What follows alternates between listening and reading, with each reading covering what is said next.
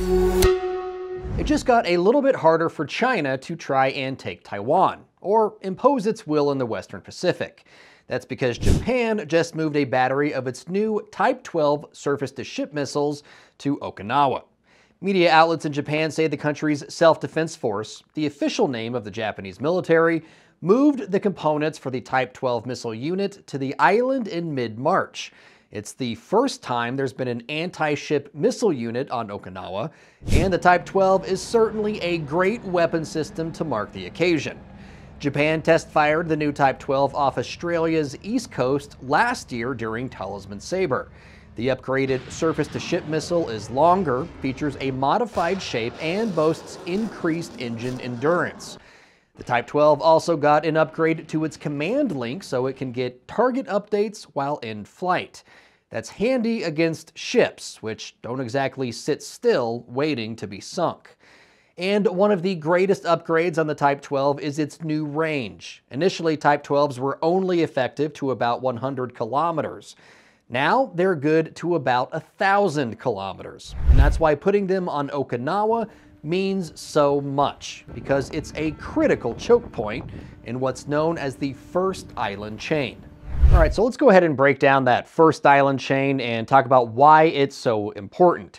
It starts up here in the northern part of the Japanese archipelago, and then it extends down through, it includes Taiwan, the Philippines, Indonesia, down into Malaysia. So basically, this area right here is considered the first island chain.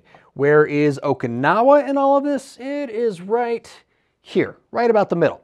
And how far, you might ask yourself, is Okinawa from mainland China?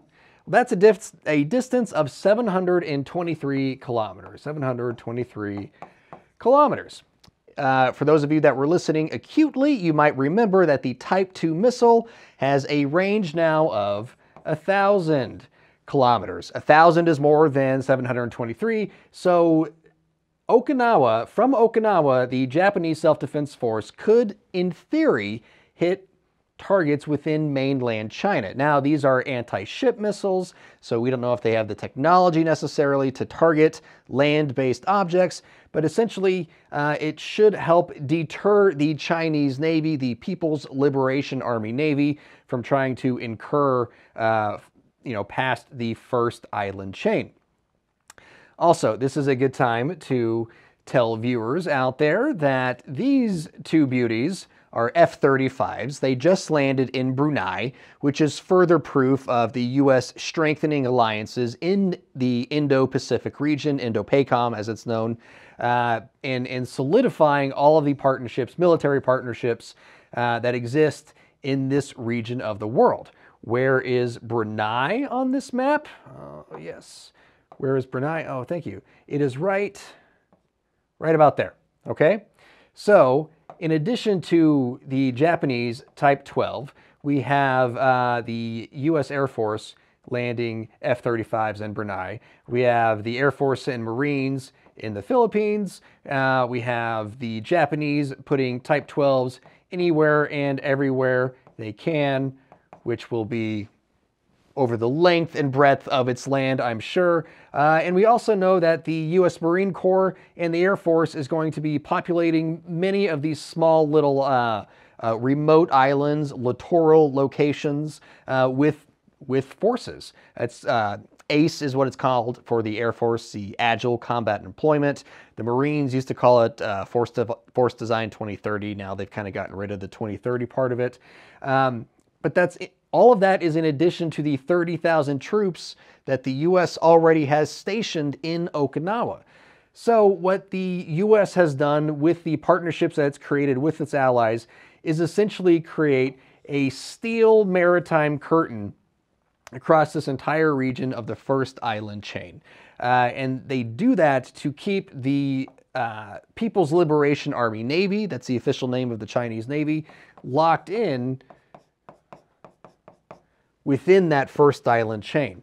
Now, the Chinese Navy, the PLAN, has the world's largest navy. Yes, but that is only by hull number. It is not necessarily by mass. And the vast majority of the vessels in the PLAN are not blue water ships. The Chinese Navy is not a blue water navy. What does that mean? They can't sail in the wide open ocean like the U.S. fleet can, like some Russian ships can, like some in the U.K., France, and India. They all have some blue open ocean vessels, but the world's foremost fleet in maritime open ocean navigation is by far and away the United States Navy, and the Chinese Navy just doesn't have the capacity to compete with the U.S. Navy out here, which is why so much focus is put on keeping the PLAN locked into that first island chain. Also, let's talk about F-35 a little bit more. The F-35 was just recently certified to be able to carry nuclear armaments.